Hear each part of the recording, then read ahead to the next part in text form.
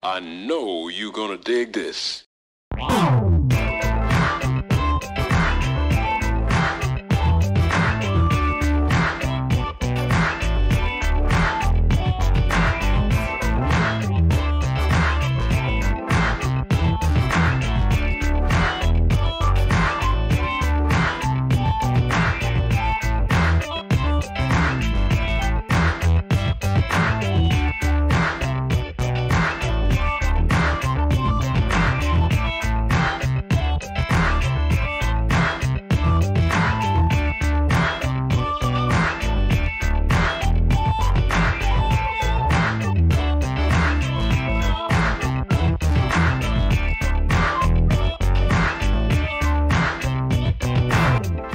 Hello, ladies and gentlemen, and once again, welcome to the Funk Chronicles. I'm your host, Dr. Turk Logan, from Logan Communications Incorporated and the Funk Music Hall of Fame and Exhibition Center. And I am truly honored, and I say that a lot, but I'm truly honored to have our Honorable Mayor, Nan Whaley, from Dayton, Ohio, the Mayor of Dayton. Welcome to the show, Mayor. Thanks, Dr. Logan. Great to be here. Yeah, it's great to have you here. You're actually not from Dayton, Ohio. You're from Indiana, right? Right. Like most folks from Dayton, there's some folks that have been here for generations, but a lot of folks come in through other places, and went to the University of Dayton and stayed and made Dayton my home about 20 years ago now. And you have your undergrad from the University of Dayton. Correct. Chemistry, I believe it is. Yes. So what were you thinking when you got were you going to be a scientist or a chemist? Or? Yeah, I really thought I'd be like a pharmacist. Okay. So that was one of the things I thought I'd do. But I really got involved in politics and getting involved with people. I really like people and enjoy the opportunity to try to make a community better. I think that was really my calling. So got involved in politics and government after graduation. And then you went to Wright State, and you have a master's degree in public administration. Yes, Dr. Logan, yes. And you were an adjunct there. What did you teach? Yeah, so I taught a class a few years ago, Women in Leadership, and I'm going to teach it this fall as well. Excellent. On Monday evenings.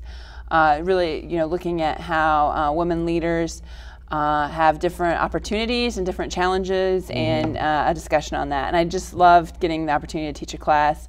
You learn more from the students, really. I was a professor at Central State. So you know exactly what I mean. Love being in there with those kids. Right, so it's a great opportunity. So this fall I'll be doing that. We're going to bring a Funk Center to your city. Wonderful. To identify and honor musicians locally that came out of Dayton, Ohio, regionally, nationally, and internationally, because there's so many of them.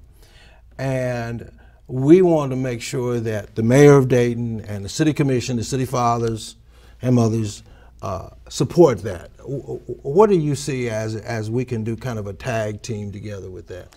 Well, I mean, Mr. Webb came to the commission meeting last week and gave us a nice update on, just the history of funk and its future here in the city, and how we really created that sound here in Dayton. The commission is really excited. I know Commissioner Mims has been working closely with the group to figure out ways that we can be helpful and, really find opportunities to celebrate what is a great music history, and hopefully inspire some of our young people for the future on ways that they can create a sound coming out of Dayton, Ohio. Well, one of the things that I was telling you about making contribution to this great city, because so many great people, both men and women, black and white, have made so many great contributions to this city. And when I was a teenager, I was just in awe. But back in 1971, when yours truly started playing the funk music, it wasn't real popular. The word wasn't real popular.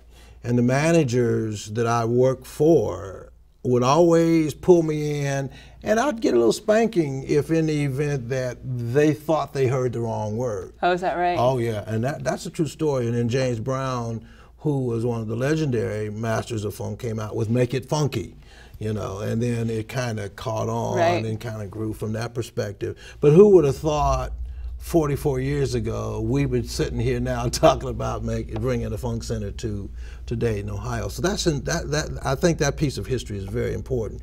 What's your roadmap for the city of Dayton?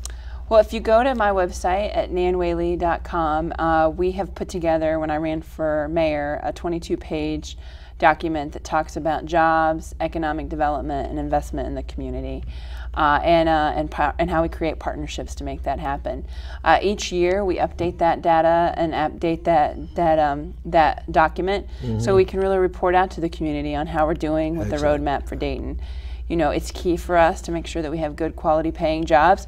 The funk movement, it could be argued that you saw both in Detroit with Motown and funk in Dayton really coming from that really strong middle class. Right.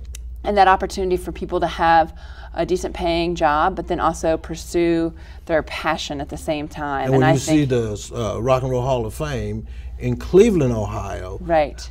They've created jobs, they've created notoriety for the city, and you know, I'm pretty sure that